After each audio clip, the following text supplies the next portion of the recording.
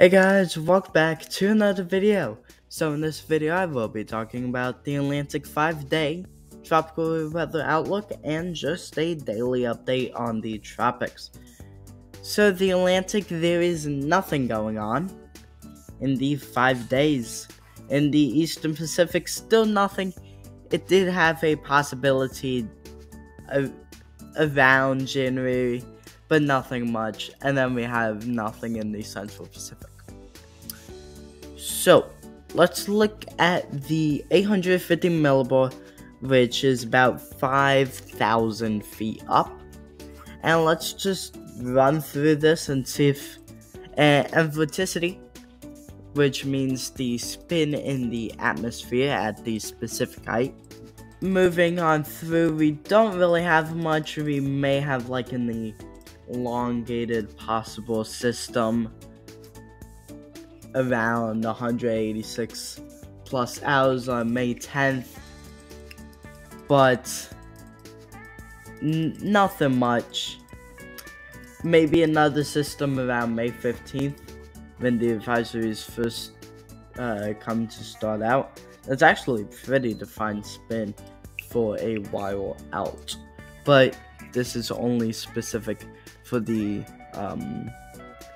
GFS. The CMC doesn't even go out that far, but the CMC does show that the storm next to North Carolina will be moving down to the Bahamas in a possible formation, but we'll just have to wait. It is an opposite Arthur, is what it's looking like, because Arthur, I think 2020 or 2019, the track went like that, but this track's going like that. It's literally the opposite. But here are the sea surface temperature anomalies. That is the wrong button. So we have average temperatures in the MDR region. I do not know why it does this. But so we have average temperatures in the MDR region, but above average temperatures in the Gulf of Mexico, and actually along the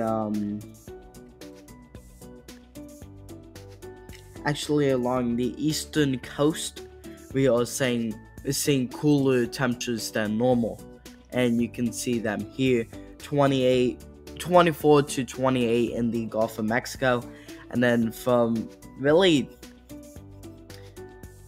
22, 21, 25 where that previous storm according to the CMC will form, and around 18 to 20 where the other one according to the GFS has formed.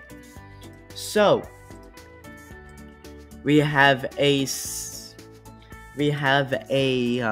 system out here in the Midwest, which is causing multiple tornadoes at the moment of recording this video. We got like these kind of popcorn storms.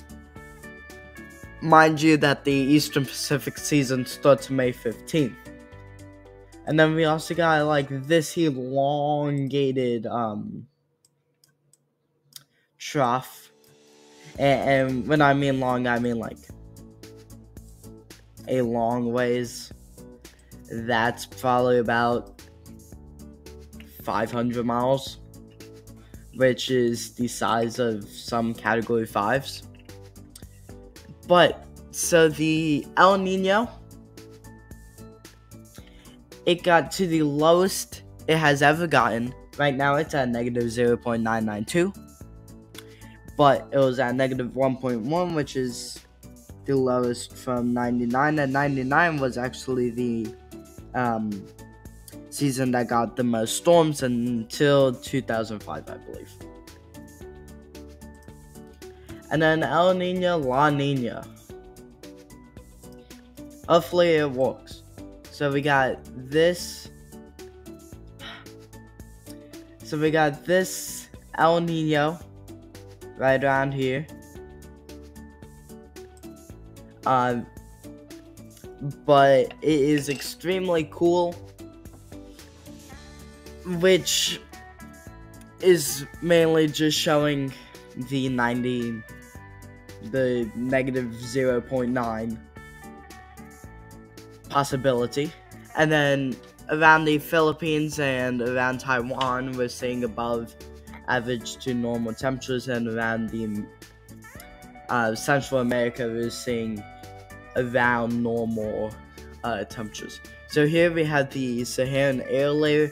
We don't really need to worry about this right now, but it's still a factor if any storms do form. But we do see a somewhat light amount to mid amount of Saharan air layer air mass and dust. Here, this is the vorticity model for different levels of the atmosphere. Blue is from 100 to 250 millibars, and then climb up from there, so you can see if a storm is very lopsided or not. But we do not have any storms, so we don't really need to worry about this at this specific moment.